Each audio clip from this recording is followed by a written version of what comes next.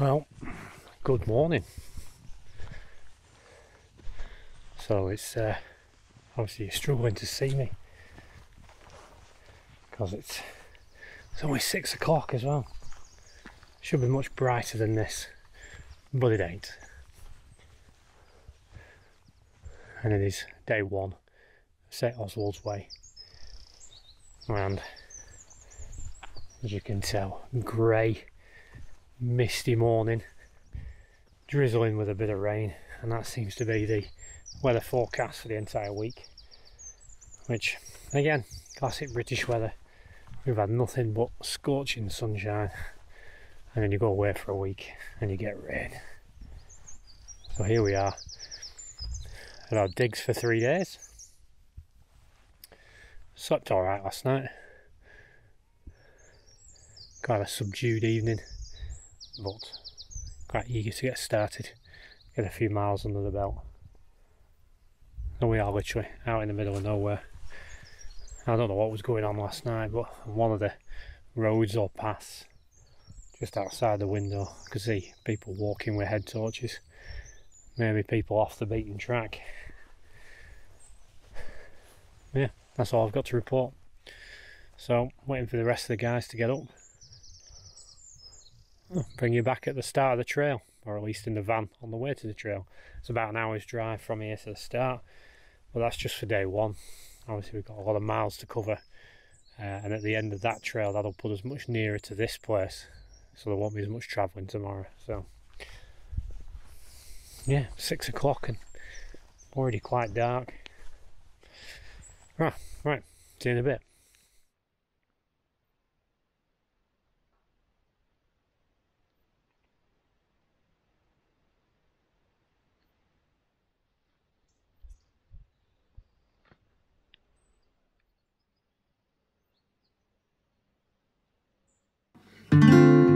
So on this trip we decided, rather than use 2 cars to shuttle, Bill, who's Tim and Patrick's dad, would join us, and he would do the majority of the driving to and from starts and end points of the trail itself.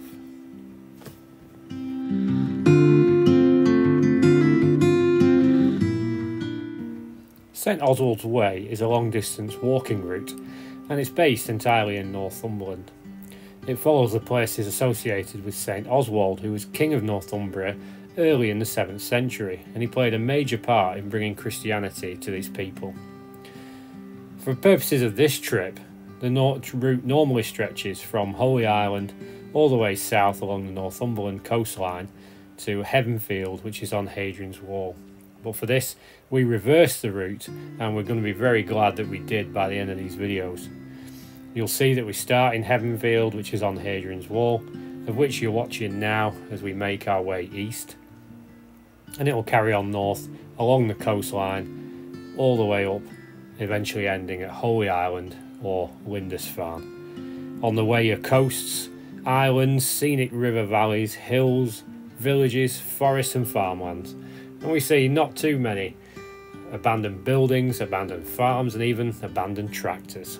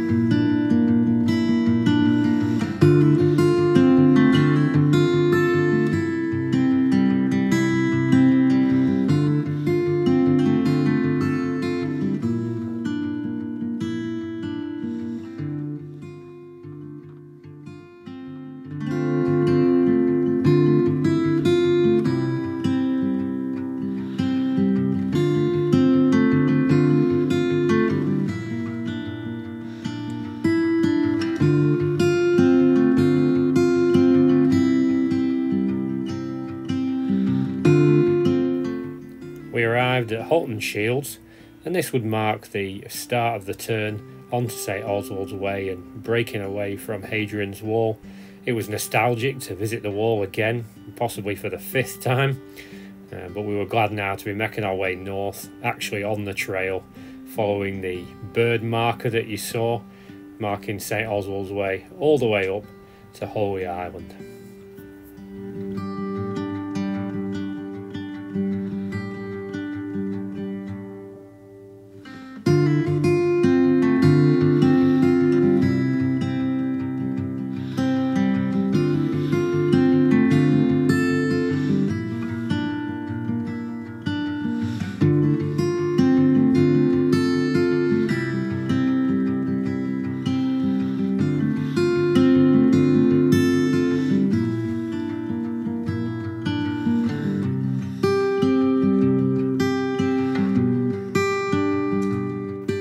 At this point we stopped for a break and Tim presented us with biltong, and I can't stand biltong or beef jerky. It has the texture of old leather, which is pretty much what it is. Instead I opted for my sandwich, much tastier.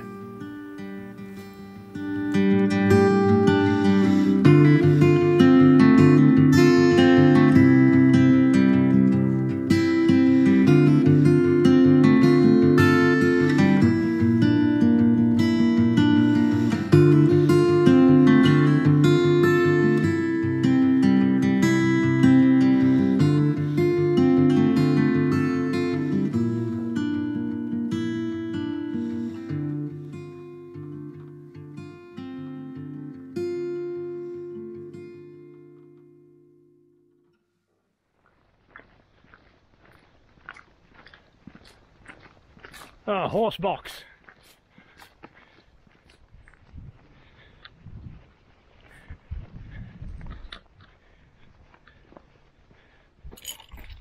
Oh dear. I don't think we meant to, do that. Worse. Okay, last one in puts the bolt back.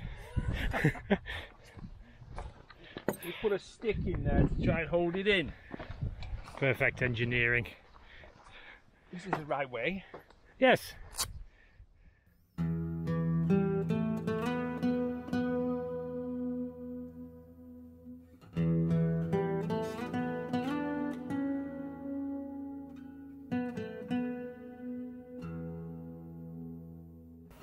We made our way up onto high elevation to give us some great views of the Northumberland countryside, and you'll see early on that for stage 1, and would subsequently be stage 2 and 3, farmers' fields, often filled with sheep and bulls, are the main company you'll get on this trail. We don't actually see the coastline until much later, so from here it's Hallington and on to Little Barrington.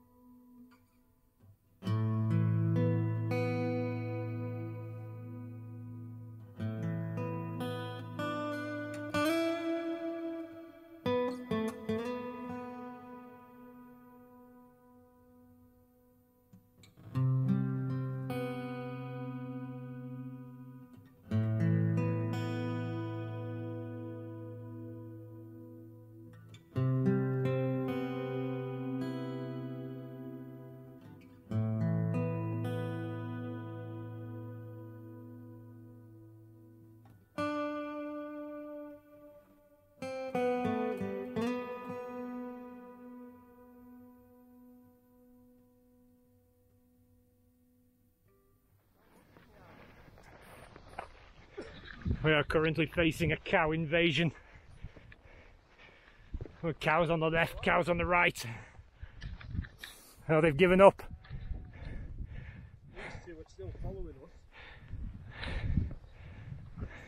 Aren't they tired? They have the high ground on our eastern flank. These, on the other hand, have given up.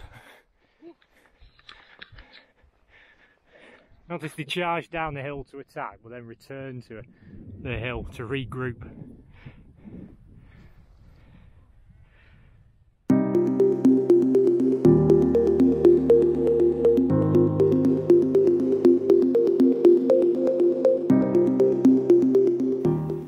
A couple of constants on this trail.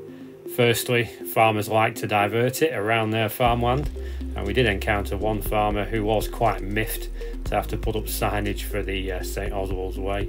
And the second is that most of the wildlife you'll see in these fields are bulls, and they really don't like hikers.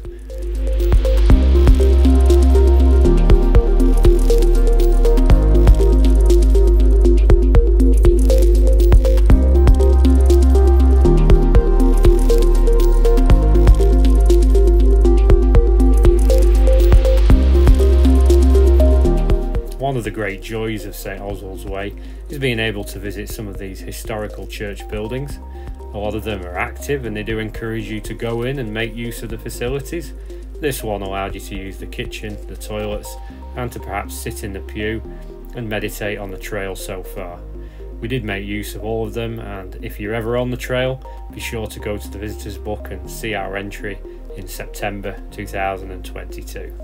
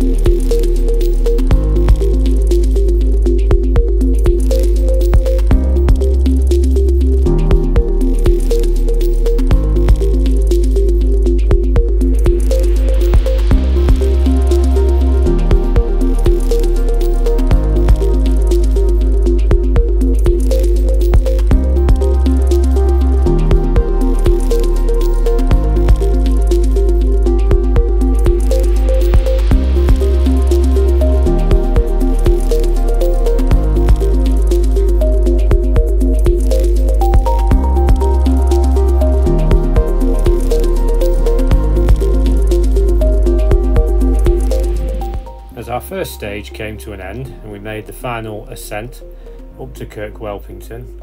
We were feeling quite tired. The trail had proven to be difficult, passing through farmers' fields proved tiresome, and the scenery hadn't been overly exciting. But still excited for the rest of the trail, we made our way into the small village where we'd meet Bill, and before seeing the church, famous in Kirkwhelpington, we were quite glad to see Bill already parked up in his van, table, chairs and a brew already on the go. The guy was an absolute legend.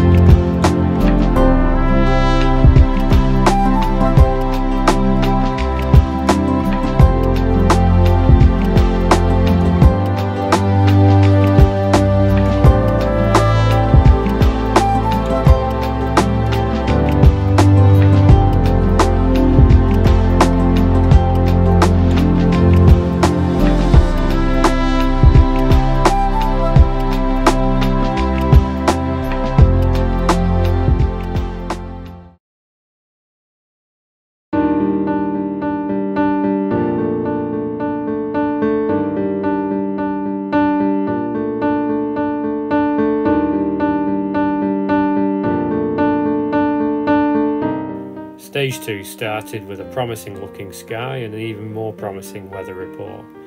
But at the first field we realised we had to divert onto the main road to get around a very big field of bulls. As soon as we climbed up on top, we started getting the stunning views of the Northumberland countryside again. Already the sky was clearing and it was starting to warm up pretty quick.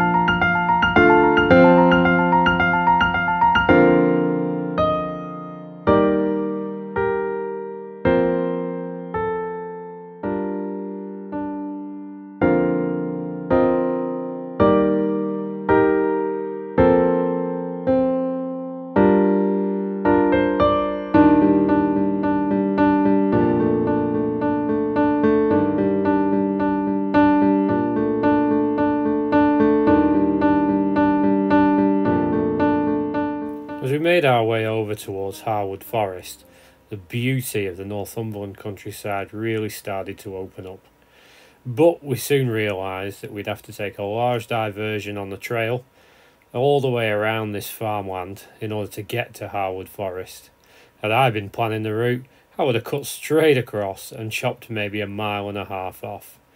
And of course we had an obligatory field of cows to negotiate.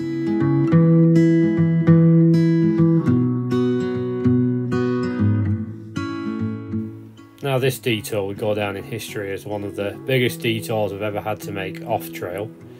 This turned out to be about 1.5 miles long and took us way up onto higher elevation within Harwood Forest itself. Now as I'm filming this video, this is September 2022, and if you're attempting the trail after this, then I assume that perhaps that diversion may have been cleared. It's the result of the storm damage done by Storm Arwen, causing many blowdowns and something we'd see all over the trail in the days to come. So it was a legitimate diversion, but I hope in the years to come they'll clear it. So we should be going down there. Now we diverted down there. All the way.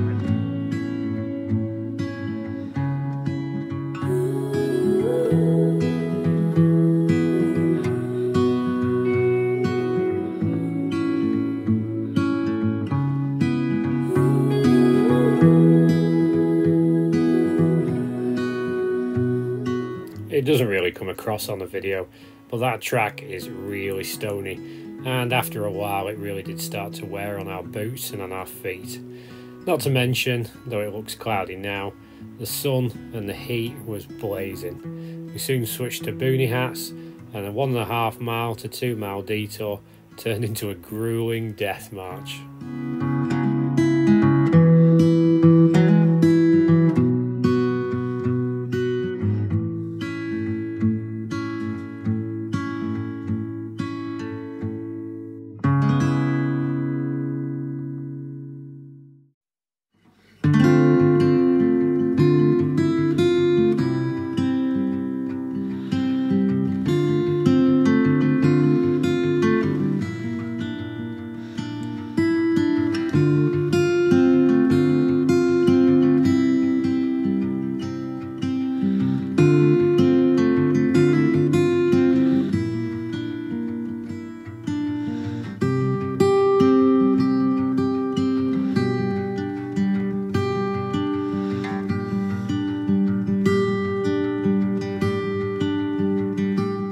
Now if you find yourself walking St Oswald's Way in the future, this finger post is almost completely obscured from the road that you're on.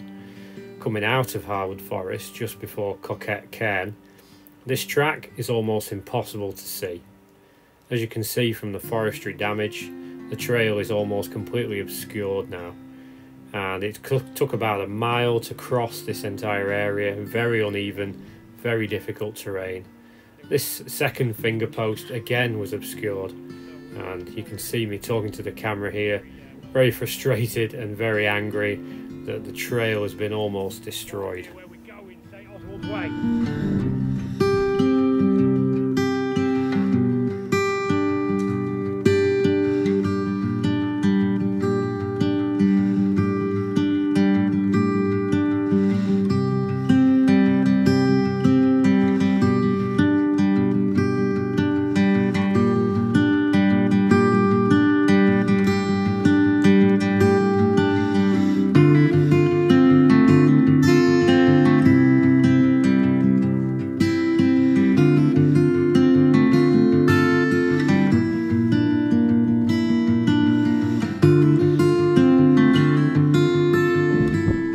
came down that slope, and most people take the bridge that way and come up this way, but the path actually goes that way. Nobody uses it anymore.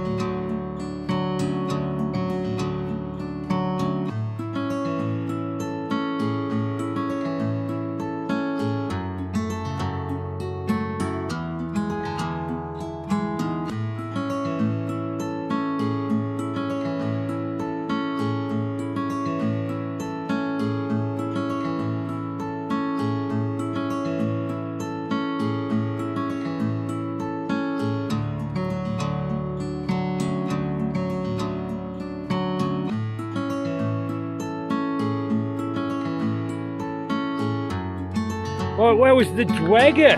The Dwegger? Is he like a droger? He's a will-o'-the-wisp called the Dwegger. He entices and snares unwary travellers. It's hard to put into words just how good it was to see a sign for Rothbury.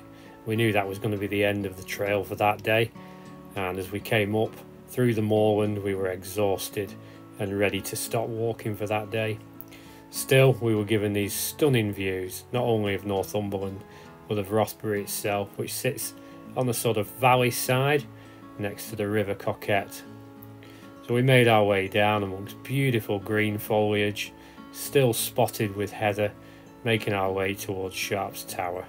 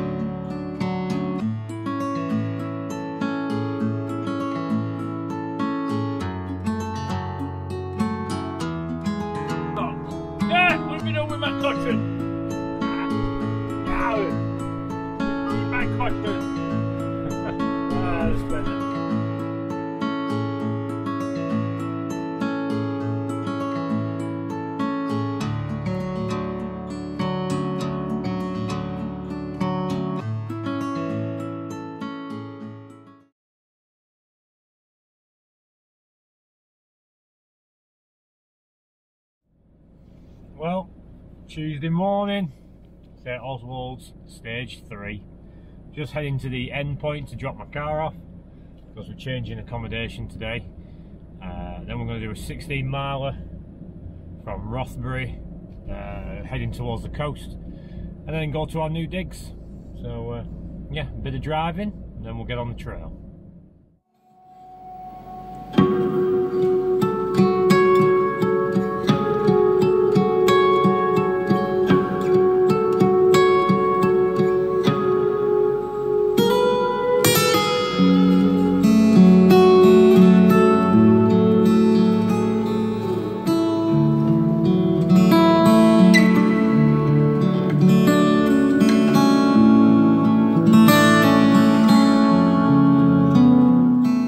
So we put Rothbury behind us under a grey sky. It was still warm and muggy, and there was a promise of sunshine later on, but we definitely knew the rain would come later.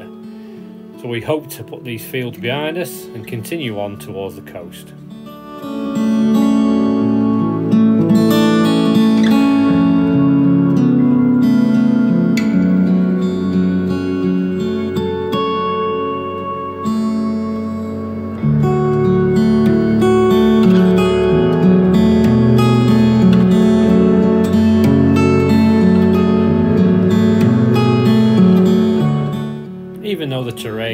wet and muddy, we still enjoyed coming across these old railway lines that must have run from the quarry into town. Some of the stonework and the features here were just fascinating, and it was great to be able to walk through them.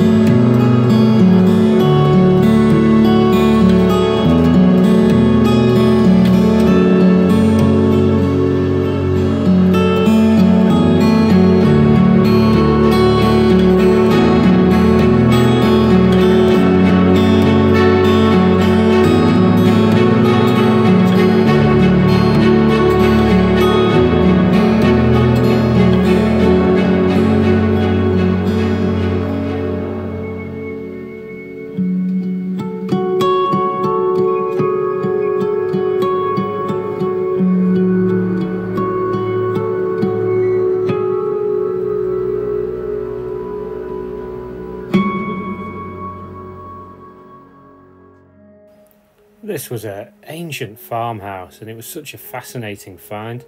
And if you're walking St Oswald's Way, I do recommend you give a few minutes just to explore it.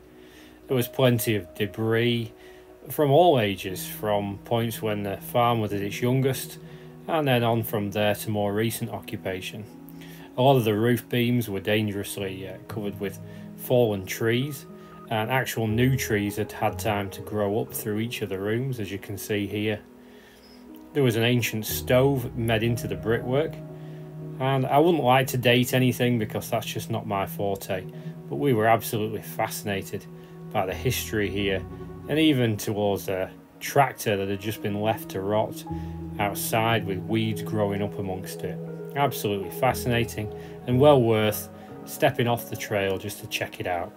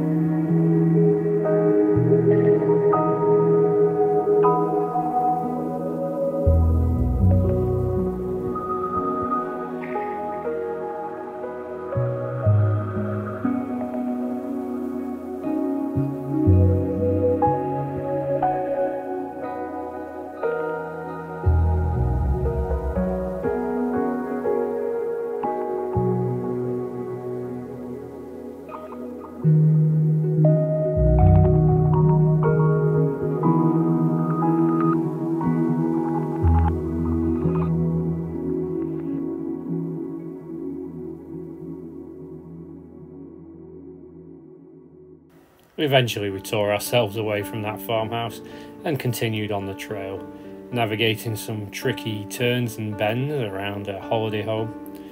And here we're descending into a small valley before coming up the other side, where we'd pick up the River Coquette, which would be our guide for the rest of the day as we made our way east towards the coast.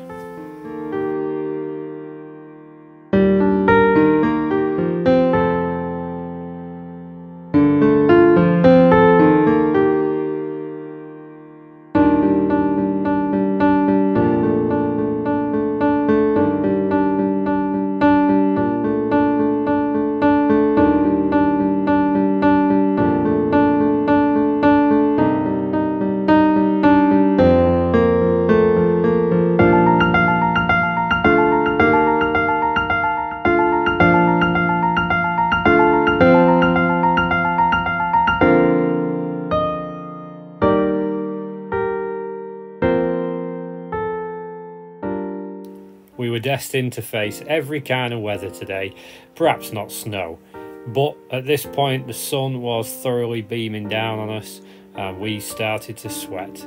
We started with grey overcast morning and now here we were in the full glory of an afternoon sun, which was ironic given what we knew was around the corner.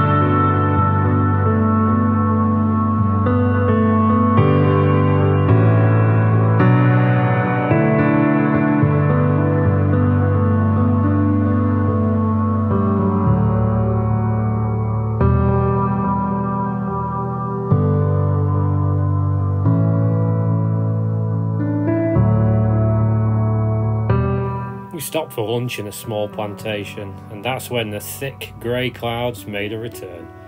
The first spatterings of rain were about to come in, and what would no doubt be a complete deluge was well on the cards.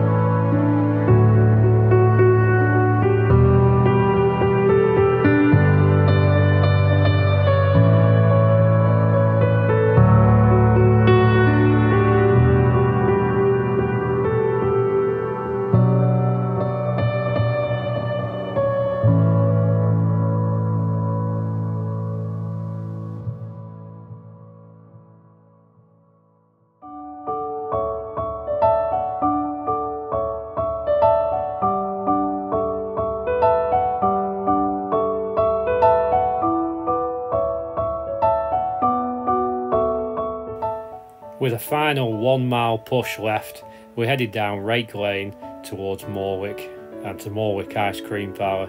But I can tell you now, at this point, we did not feel like ice cream. So with our heads bent and all as much waterproofing on as we could manage, we pushed on down Rake Lane, just longing to reach the car.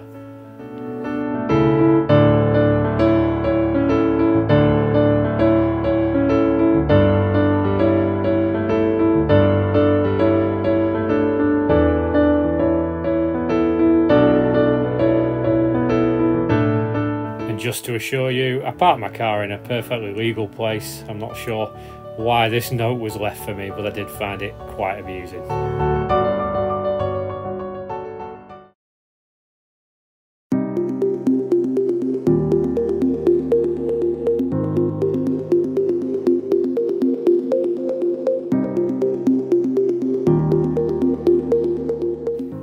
Well, with that rainy day put behind us, we look forward to finally hitting the coast and maybe even getting some nice sunshine and even a cream tea. That's what we were hoping for as we set out on stage 4, and already with the dawn coming, we were amazed at the sights.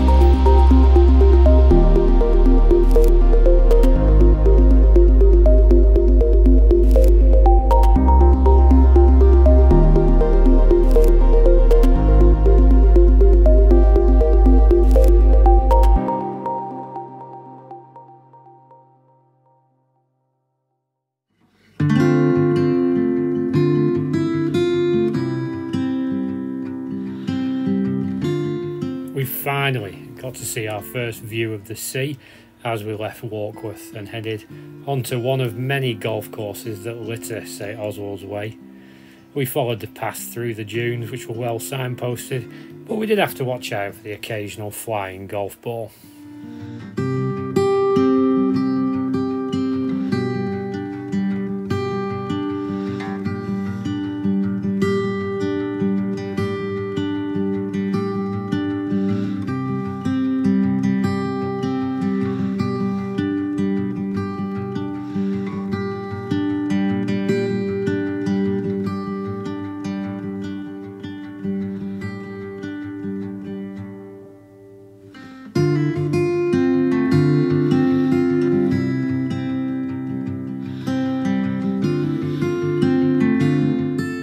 Well, after a few hours of walking, we realised we weren't going to get anywhere decent to stop for a break and a brew, so we pressed on, looking at the map, seeing that Arnmouth, which was maybe 2 miles down the way, might offer us a decent cafe and that elusive cream tea.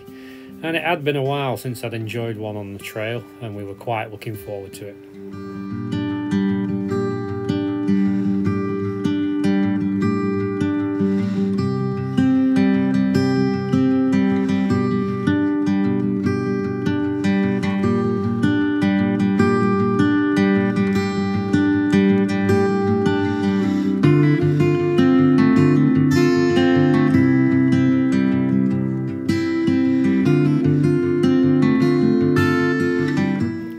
Finally, there it was. The wait was over, the cream teas were had. But we did get a running commentary from the locals about how to apply the cream and the jam, and it appears I committed a social faux pas.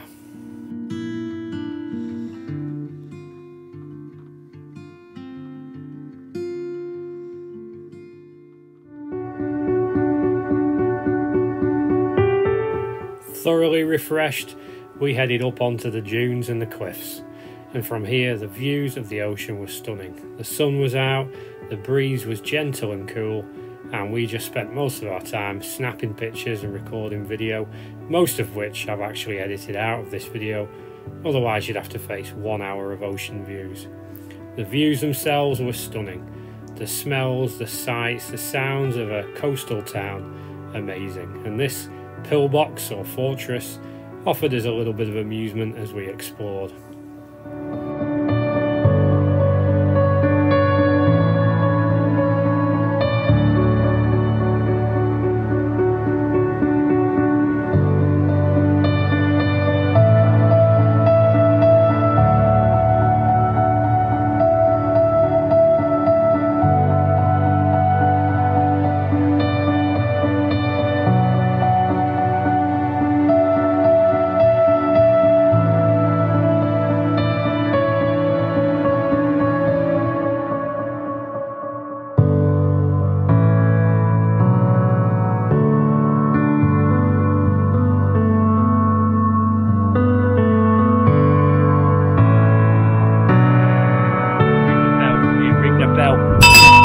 Coming through and clean.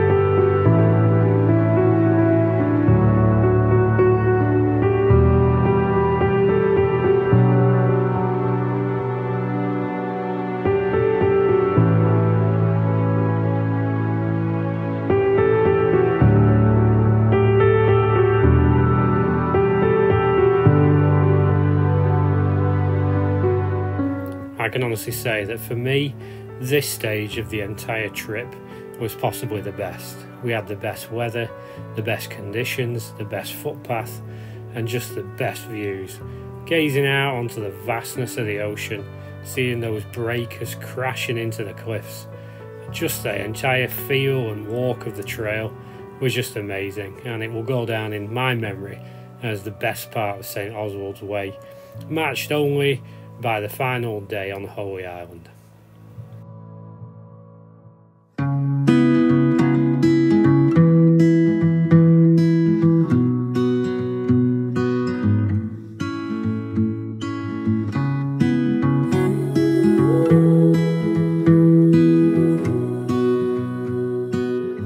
We arrived in the busy seaside town of Craster with plenty of time to spare and with the sun hot on our backs. We made our way to the car park to meet Bill, who of course was waiting with the kettle boiled and the chairs already out. Another stage done.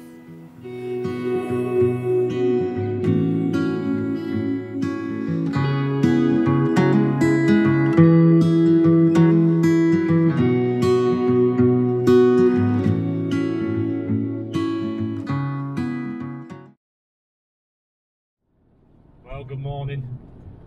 It's a dark, dreary day. We're on stage 5 today, Craster to Bamburgh, and we're just driving to drop the car off at Bamburgh Castle. Rest day yesterday, so I didn't do any filming, just relaxed, recovered, feet feel a lot better. Yeah, it's going to be a wet one today. Ditched most of my kit, gone in favour of just a light pack and my rain gear, so all mostly footpath. Shouldn't be an issue today. Yeah, here's what it is. The Queen died yesterday. Grim. So, right, let's get to the trail and let's get started.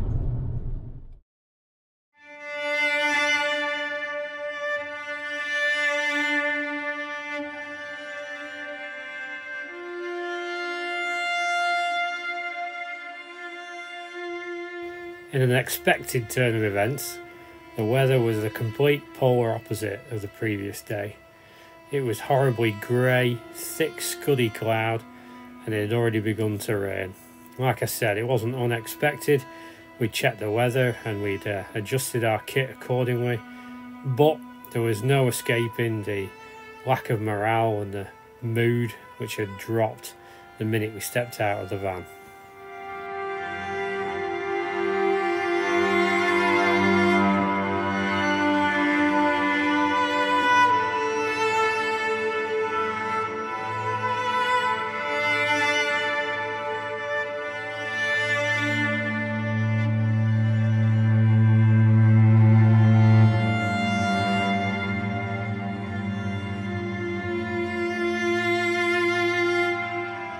Dunstanburgh Castle loomed ahead.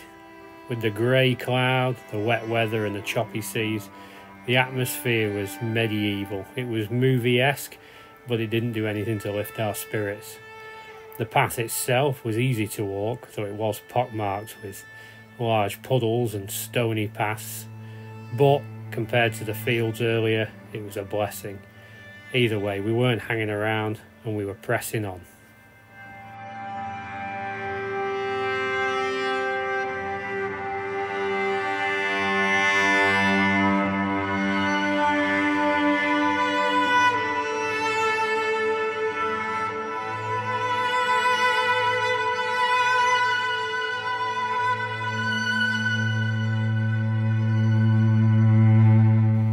It was at this exact point when I hit my lowest ebb.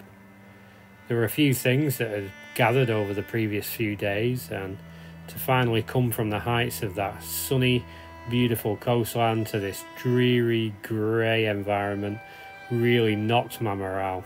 I was at my lowest point, and I really did, as I was walking along, consider going home, calling a taxi, persuading the guys that it was game over and going home.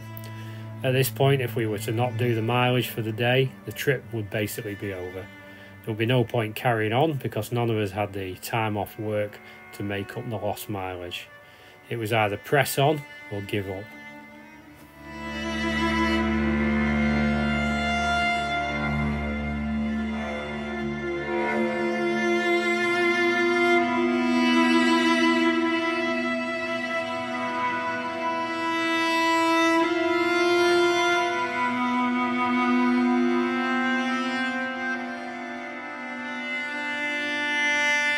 By this point, we'd walked almost half the mileage without stopping. It was time to re-energise with some cake, with some breakfast, give our heads a little wobble and crack on with the day.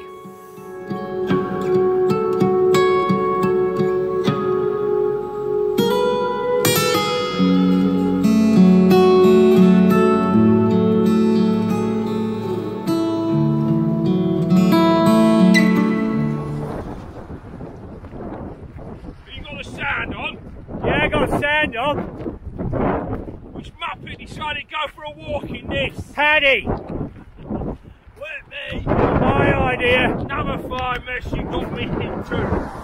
Classic, Paddy! So, in true Hadrian's Wall fashion, the rain is so wet, we're not going to follow the path, we're going to stick to the road, aren't we, boys? Yeah. And we're having lots of fun. Yeah. I like the fact that you said the rain is so wet. It's very wet rain. It's the kind that gets you wet.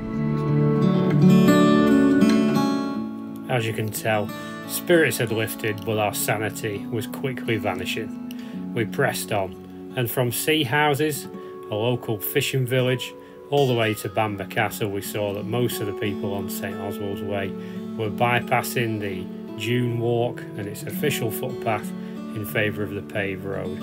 I don't think we lost anything by doing that, but it's up to you. If you're a hardcore walker of the trail, you might want to stick to the true path, but in that weather there was no chance.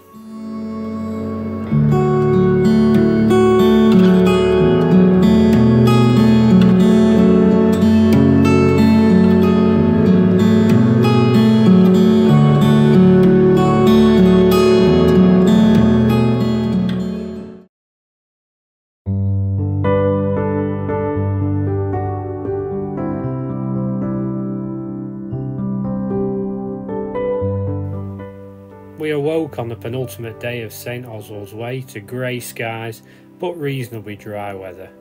The final day was looming, but we had one more trip to make, a 15-mile inland trail heading to Belford and on to Fenwick.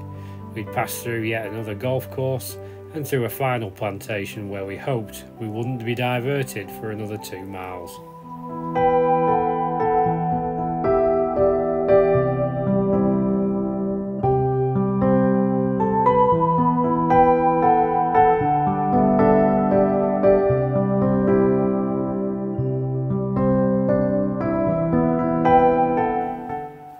By now I was quite keen to be on my way home, although we had a final day of inland walking, which I thought was quite disappointing. We'd had so much nice coastland, and to turn inland to avoid some farmers' fields seemed a bit of a disappointment. Still, it was going to be 15 miles of trail done, and we only had 7 to do the following day.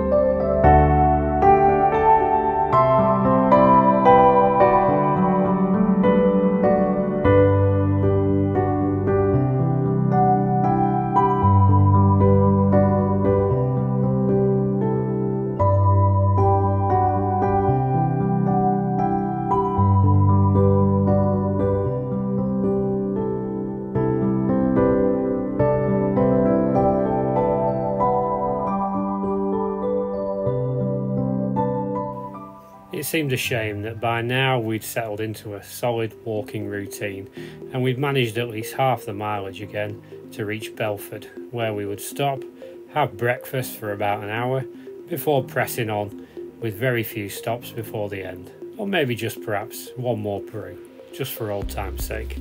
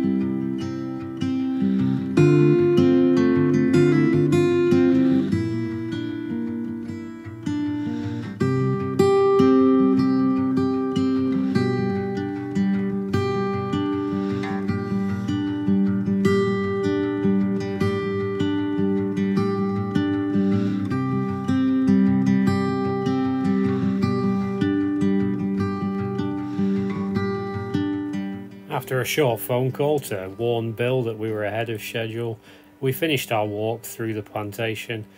Devastation again caused by Storm Arwen, but thankfully this time not causing us any kind of diversion. The trail itself was pretty faithful, and these orange blazes marked places where the trees had really come down across the path. But by the end of it, we were glad to see the van waiting for us again.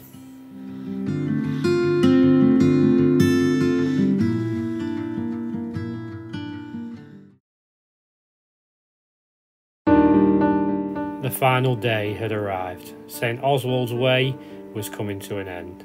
The short trip from Fenwick to Holy Island, just 7 miles, was ahead of us. Already the sun was shining, and we had a promise from the weather forecast of a beautiful day. Through fields leading us towards the causeway, we passed abandoned buildings and even a box of apples free to a good home. The weather was stunning. It was a perfect way to end the trip, and spirits were high as we all thought about sleeping in our own beds that night.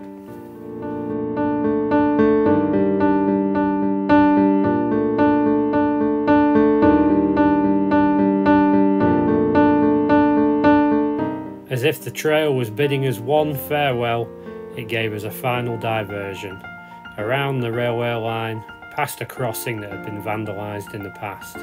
It looks like this will be a permanent fixture to the St Oswald's Way, so expect to add an extra 1.5 miles onto your trip. Still unperturbed, we headed down to the coastal defences dating back to World War II, before finally reaching the causeway.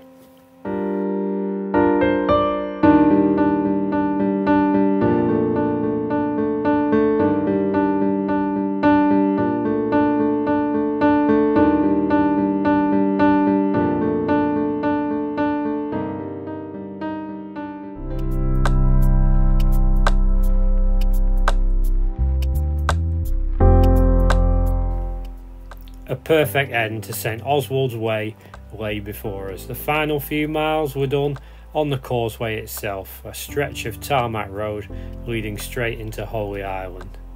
We made the way laughing and joking. The weather was perfect. We couldn't have asked for a better way to bring the trip to a close, and we knew that in a short while we'd meet up with Bill to walk the final mile with him to the Priory.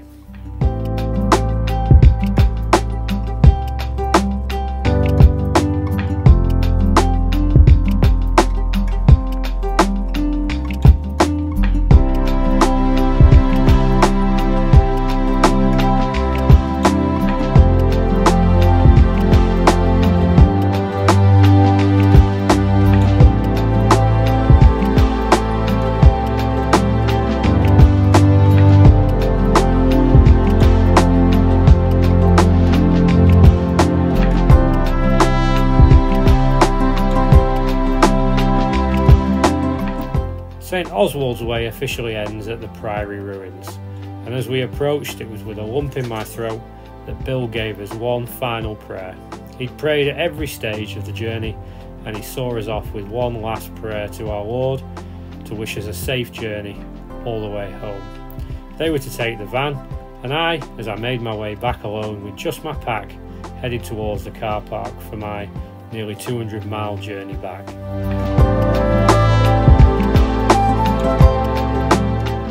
As I got in my car, slightly saddened for it all to be over, but excited also to be on my way home, I was reminded of a quote from Tolkien. "Roads go ever, ever on, under cloud and under star, yet feet that wandering have gone, turn at last to home afar. Eyes that fire and sword have seen, and horror in the halls of stone, look at last on meadows green, and trees and hills they long have known."